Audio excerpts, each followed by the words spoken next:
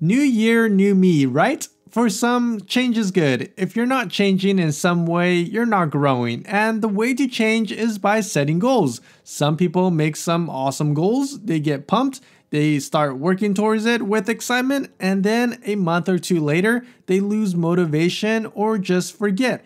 If that's the case and you want to keep actual goals, here are 7 actionable tips you can take on how to set life goals for yourself.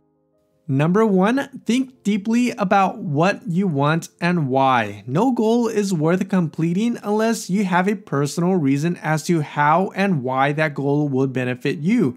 If you want to write a book but you actually hate writing and are only doing it to be famous, then it's probably not a goal that would be fulfilled.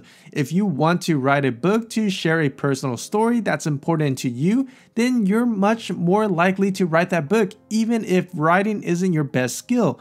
Think deeply about what you want and then even more deeply about why you want it. What emotions come up when you imagine achieving your goal? How will it impact your feelings about yourself, about your life, and about the world? If the reason is substantial and makes you feel excitement or passion, then that's a goal you'll want to reach for. Number 2, make sure they are SMART goals: specific, measurable, attainable, relevant, and time-bound. SMART goals are a concept that originated in the 80s, and it's stayed relevant ever since. There's been adjustment here and there, but the main idea remains the same. First, you want your goal to be specific. Saying, I want to get in shape this year is not doable because there is no definition of what in shape means to you. Do you want to have stamina to run a mile, to squat 40 pounds, to do a pull-up? Be specific. The M stands for measurable. You need a way to be sure you've reached your goal or are progressing towards it. For example, if you want to make money this year, your goal needs to have a number. The A then moves us to attainable. If you're 80 years old and you want to become an astronaut after studying accounting your whole life, this is not an attainable goal. Be realistic. The R brings us to relevant. This ties back into our first step. Your goal must connect to you and your life. Don't pick something just because other people think it's a good idea.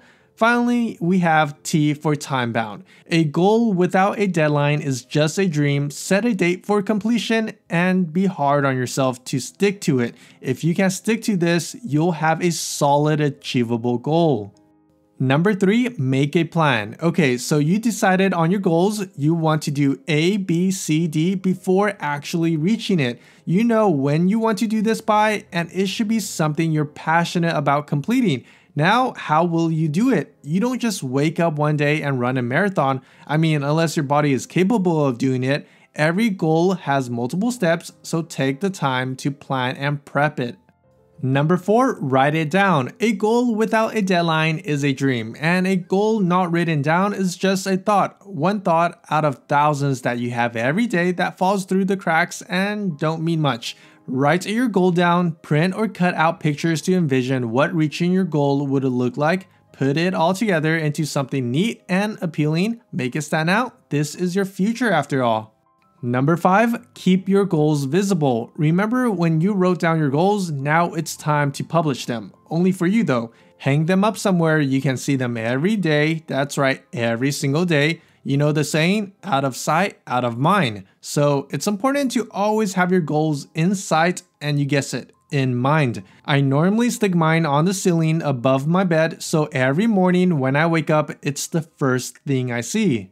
Number 6, tell someone. While it's not good to go blabbing about what you're planning to do when you haven't actually done it, a little blabbing could actually go a long way. That's because when you tell someone about something we are working on, it puts pressure on us to finish that project. If not, we are only letting ourselves down, but that other person as well. Confiding in someone you trust about your goals could give you a support system and accountability all in one. Ask them to check in on you every now and again, or turn to them when you feel stressed about completing your goals.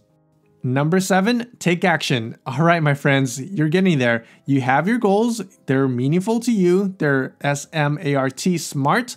They're written down, posted, and shared. Now let's get to it. Take that first step, that first part of your plan, and do it today. You might be tired, you might want to wait until the weekend, but there's no reason to postpone. Make a stride towards your goal today, and you will thank yourself tomorrow, I promise. This list really pumped me up. I'm always envisioning my own goals and getting excited about how I'll feel once I reach them. There's nothing like that feeling of accomplishment while making moves towards your own vision of the big leagues. If you have more tips on how you've reached goals in the past, make sure to post them down below. And if you like this video, feel free to give it a like and maybe consider subscribing for more weekly uploads.